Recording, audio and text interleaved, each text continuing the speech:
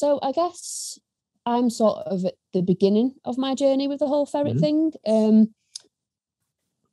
When I was studying vet nurse training, I'd always be really excited when some ferret came up, or if any ferrets came into the practice, I'd be like right on it, like the vet would come out, who wants to help me with this ferret? And I'd turn around and there'd be like nurses hiding in the store cupboard, pretending to be a sharps bin, like anything to sort of not have to help with this ferret, and I'd be straight in there.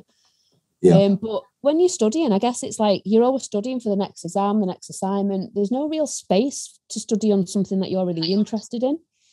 So as soon as I qualified, I was like, right, that's it. I'm just going to devote all my sort of spare time into researching ferrets, because it was quite apparent that there was a lack of confidence with ferrets when they came into the workplace.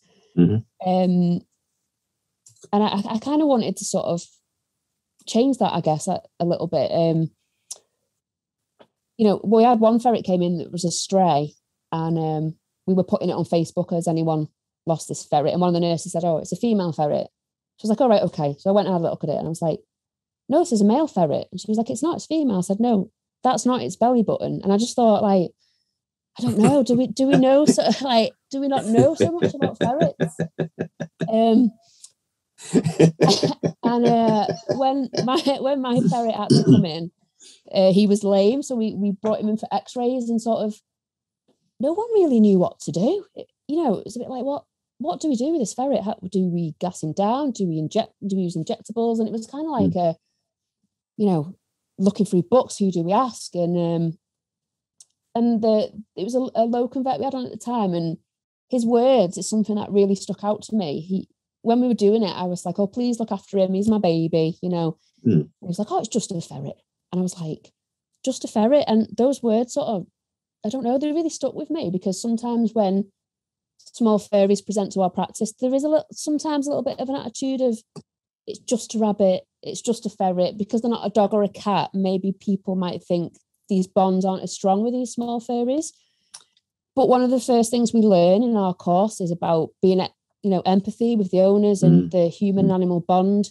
And it doesn't matter if it's a fish or a dog, that bond can be just as strong as it is with that dog or with another human.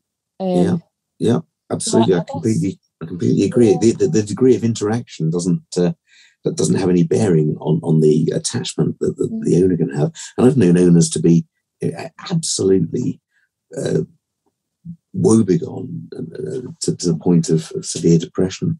Yeah, I've seen grown men when a land snail has died. Yeah, exactly. I've seen sort of grown men in absolute unconsolable because their hamsters had to be put to sleep, and it's just and I guess that just sparked a quest. I guess. Yeah.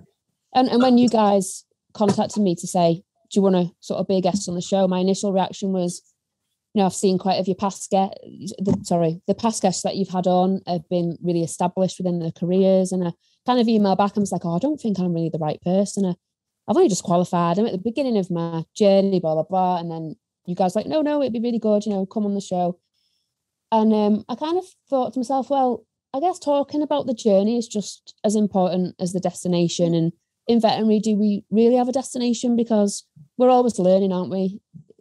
We're ships tossed in the sea, aren't we? Yeah, there's always new things to know, and absolutely always new ideas to catch your eye and make you think, oh, maybe I'll learn more about that. So I'm just wondering what the slogan should be for the new campaign to be. Not just a ferret. Not just a ferret, or to stop this speciesism going on. Don't be speciesist. Yeah. And I think as well, if you think about how the care for rabbits over the years is just incredible. We've got the RWAF now, where I've just done all the paperwork for our practice, so we could be an accredited practice. Yeah. Mm-hmm. We've got they're great. Rabbit care's improved so much with our protocols. And then you've got, the Guinea Pig Awareness Week, where I've seen practices get really involved with that, which is great.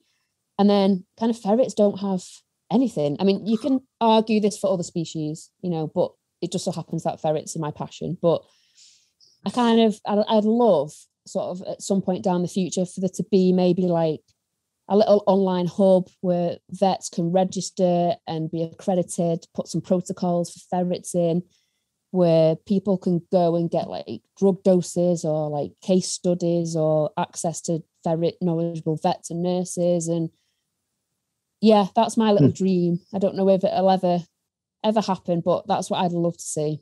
So well, maybe you should make it happen. Yeah. Well, if anyone's listening that wants to collaborate, get in touch, because I can't do it by myself. Open invitation. It sounds like you can do most of it by yourself. Yeah. I don't know.